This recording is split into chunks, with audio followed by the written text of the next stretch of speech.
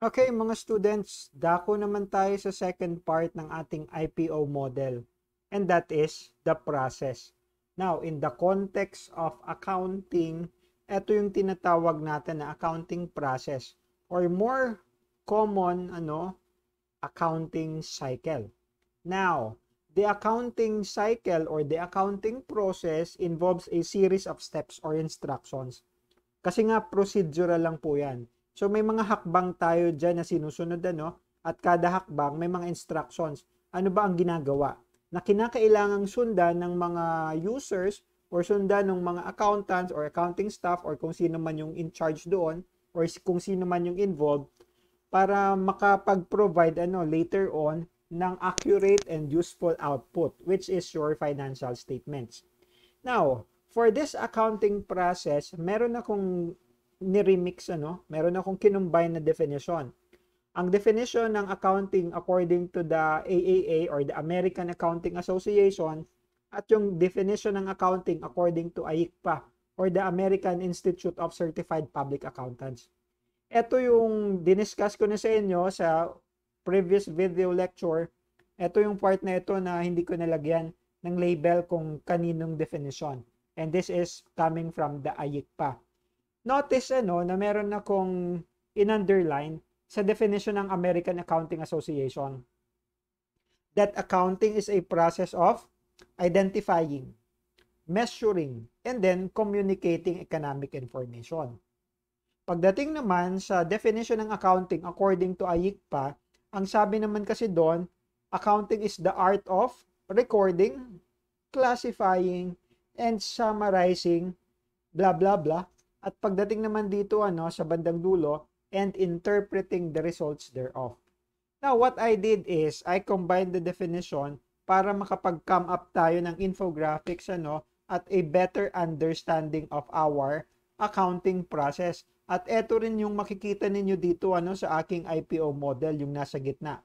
It starts with identifying transactions, recording them, classifying them, summarizing them, and then interpreting. Okay?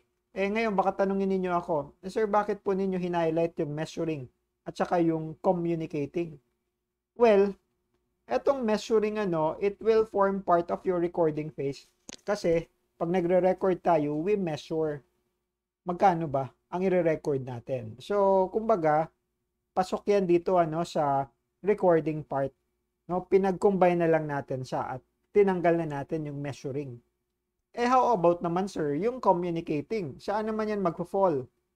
Dito naman natin yan ilalagay sa interpreting. Because, after we summarize, we communicate for proper interpretation ng mga users. So, hindi ko na hiniwalay ito, Instead, pinagsama ko na lang po sila at interpreting na lang. Now, we will have this one.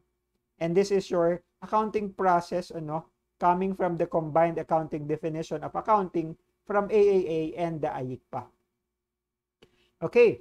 Now, ano ito? Analyze, journalize, post, prepare TB, adjust, prepare FS, close, reverse, optional.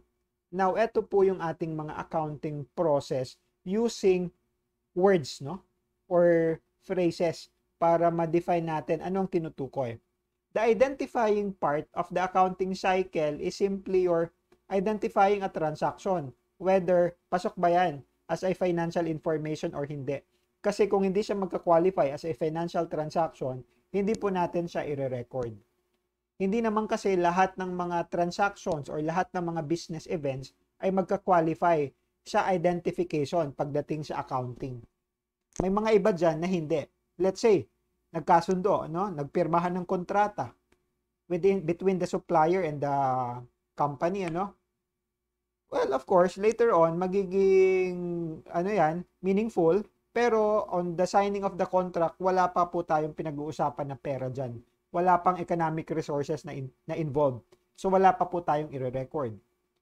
Ang pagpirma ng isang empleyado ng kontrata dahil siya ay tinanggap as a new employee, hindi rin po yan accountable transaction. So, it is critical, crucial na dito pa lang sa identification phase, you know how to analyze. Kaya nga, ang corresponding niya dito sa baba ay the analyze, or the analysis. Okay? Transaction analysis as we will go on later. Etong recording naman, this is the part of your journalizing. We record journal entries. After we classify a transaction as after we identify a transaction as a financial transaction, we journalize it. Okay? I-explain naman natin ito into details later on as we go along. Ang classifying naman, ito yung posting. Posting to the ledger accounts. Ito yung ginugroup natin yung mga transactions na magkakaparehas. Pagdating sa summarizing, it involves 4. Okay, here we have the preparation of your trial balance. Ito naman is the adjusting entry. Ito naman is the preparation of the financial statements. At yung panghuli is the closing process. As you can see here, wala po tayong tinag kung saan ito magpo-fall because there is a reversing entry, reversing process, but that is an optional accounting step. Later on, pag-uusapan din po natin ito. Then after that, kasi ang bandang dulo dito, yung output nga kasi natin, di ba, is the preparation of your financial statement. Then after we prepare the financial statement, it becomes available now for the users. And it is the interpretation part that is on the side of the users. How do we interpret? Ano bang ibig nito sabihin ng mga figures na ito? Okay? So yun po ang ating process, accounting process. Huwag po kayong mag-alala, explain naman natin ito into details. This is simply an introduction to your accounting process. Kasi later on, well, as we go along with the lessons, as we go along with the video lectures, hihimayin po natin ito step by step. Okay? But if you have any questions or advanced question on the accounting process, you are free to ask me. You may comment down below. Okay? But until then, I'll see you around. Bye-bye.